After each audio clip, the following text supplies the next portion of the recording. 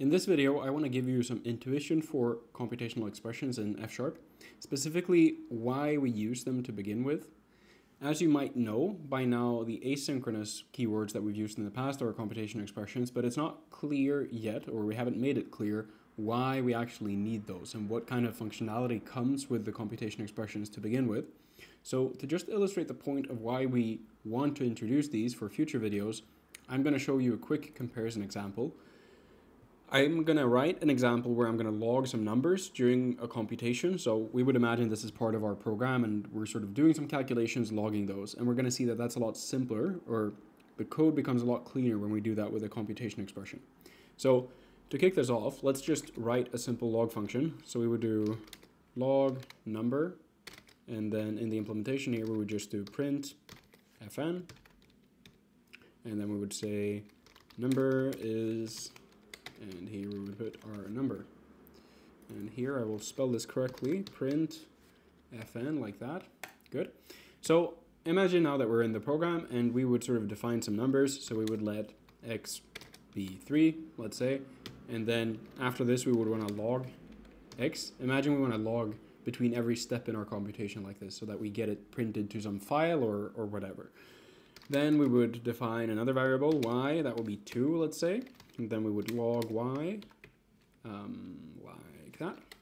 And finally, we would define a third variable, let z equals x plus y, like that.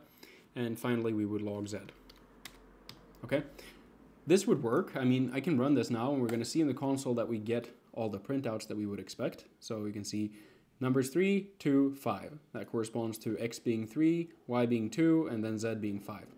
We could do this in a lot more sophisticated way, but you get the idea. The thing I want to point out here is you see the code becomes very dirty very quickly because we introduce all these log statements in it, and that doesn't look very clean. It's going to make it hard to read the code for someone who's new, and it's not a great way to write the code.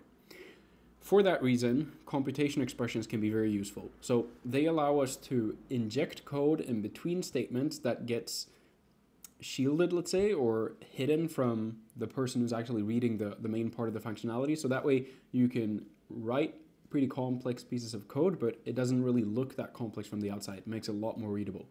So what we would do for this is to make use of a computation expression. And because we haven't really talked about those, I'm just going to copy the definition of one right into the code. It would look like this. There would be a logging builder, and you can see here that it has like a very similar structure to before.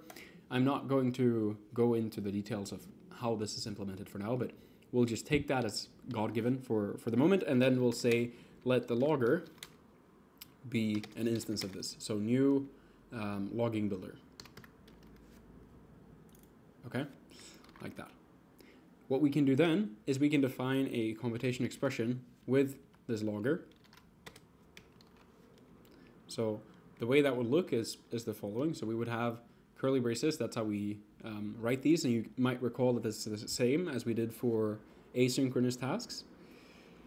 And what we can do in here is we can then use the let bang and do bang and all of these keywords that we talked about in the asynchronous video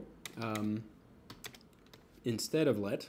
So we'll get into the details of why we use those instead. And for now, that's not really important. But I would do something that looks very similar to the example we did before by defining x being 3, y being 2, and then z being the sum of those two, right? So like that. That's exactly the same thing that we did before. In these computational expressions, we need to return something as well. In this case, we're not really interested in returning a value, so I'll just return unit. But you can see that this compiles nicely. Now, the neat thing is, if I run this code, what you're going to see is because we used this logger, we get these printouts here. And just to show you that it's actually the new values, let me just update one of these so that they're different from before. You can see that when I execute, the numbers that we have in here get printed. But the thing is, we haven't specified anywhere here that we're actually going to print it. That information is encoded within this logger, which is the computation expression builder that that we're wrapping our computations within. So what actually happens here is we do some executions, some calculations of our code. In between each statement, there is an injection of the code that you can see up here, which contains this logger So the logger actually gets called in between each statement here.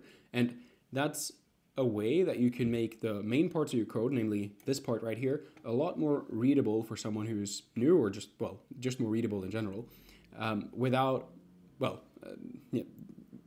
making it much more complex for as far as the implementation goes. So we'll get into the details of all these functions. That's going to be a focus topic of upcoming videos. But for now, I hope you can see the utility of having these computation expressions. They allow us to do complex pieces of functionality in a way that's very seamless to the person writing the code.